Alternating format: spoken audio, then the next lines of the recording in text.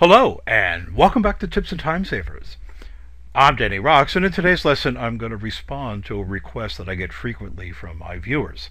How to automatically add a time and a date stamp whenever we edit or update a record. I'm going to show you how we can write a very short VBA module, a VBA macro. VBA stands for Visual Basic for Application. It's going to be called an event handler macro.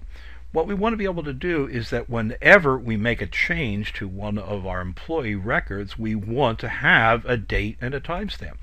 And many people will start out by using the now function. The problem with the now function is it's a volatile function. So whenever we use the now function, it will pick up the system clock date and time. So as you can see, that's not going to work.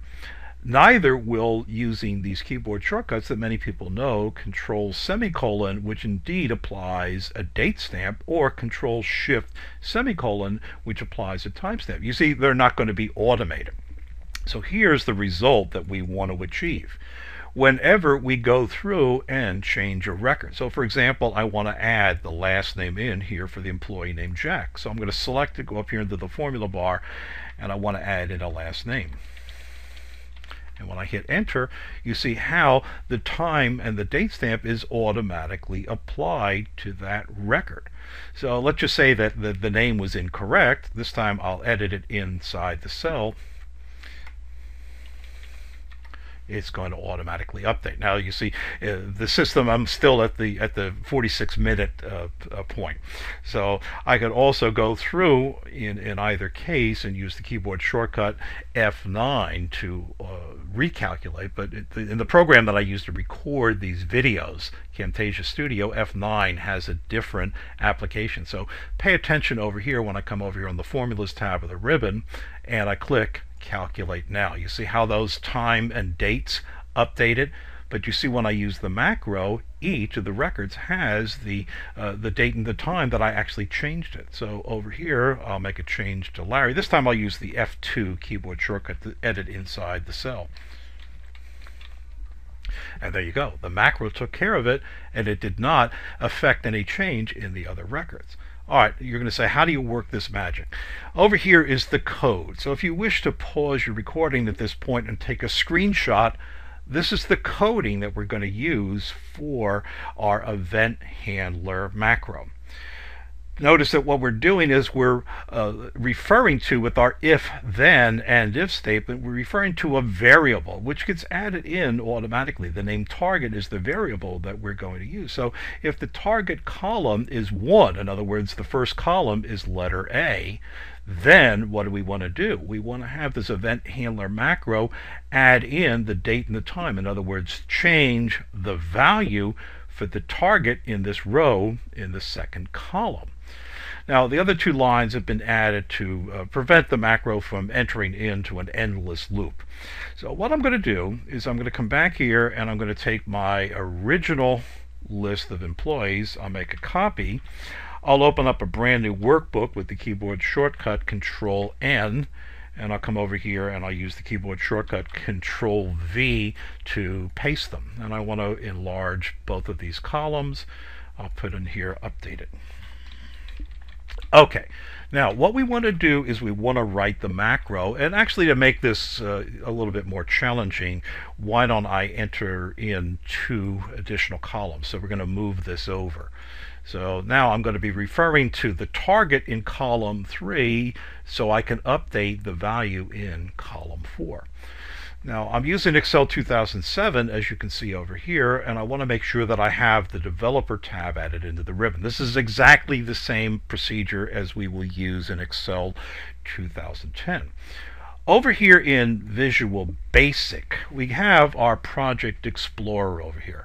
Now I'm using, let's see, workbook number 10. What's going to be important is I want to put it into this worksheet in book 10. So you see the macro that I had in my original workbook is over here. An event handler macro, the one that we're using, we want to place it in the current worksheet, not the workbook, the worksheet. So if I double click over here, now I can begin my process by using the drop down menu on the left. I want to have this VBA event handler apply to this worksheet, and this is the type of event that I want to change. So I'm going to choose change over here. Now you see VBA automatically adds in these 2 lines of code. It's going to be referring to this variable called the target. So I have the beginning line and then the ending of this little macro. So let's hit enter a few times just to add in a little space. And I like to indent so you can see how this will work. We begin with if. Now notice that when I type, I like to type in lowercase because the macro or the VBA language or the coding will automatically tell me if I typed it incorrectly by capitalizing it. So I want to refer to the target. And here's a great tip. If you don't get a menu automatically when you type in a variable, use Control and the space bar to bring up a list of the possible ways that we can write this macro. So target over here, and I can just type it so I get it, hit tab to move over. Put a period, column, and again you notice that autocomplete. I want to say if the target column is equal to 3. Now remember, in this case I'm referring over here to column C. Then I want to put in a then. Now notice that when I hit enter, you see the if and the then automatically were capitalized. Now one good best practice that I recommend that you do is make sure that you close off the if with an end if. So it's important that we match the pairs. And again, notice that when I hit the enter that it gets automatically initially capitalized. So here's what I want to have happen. So if target column is 3, then I want the cells, and again I'll use the Control space bar, cells, and I don't want cell, I want cells.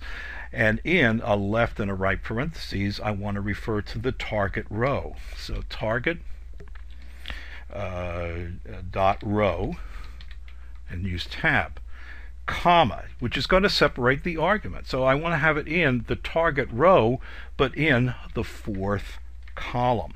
So now what value do I want to change? So period value equals date plus time. And again, notice that I'm using lowercase. When I hit enter, you see it initially capitalizes. So it tells me that my coding that I added in is correct. Now the macro will work just fine as it is, but I'm going to recommend that you add in this matching pair of arguments. Again, I'll use Control space bar, and I want to type in application. I'll use tab. What I want to say is I want to have application period enable events. Again, this will save you so much time when you use that Control space bar. I want to turn this off, so to turn it off I want to make it false to begin with, and then down here what I want to do after this line of code, I want to do the same thing. Application tab period enable events tab equals true. So I want to turn it back on. Alright, now let's test this out. So we'll come over here and I'll put in a change to this record. I'll come up here and I'll put in Denny Dennison, and there you go.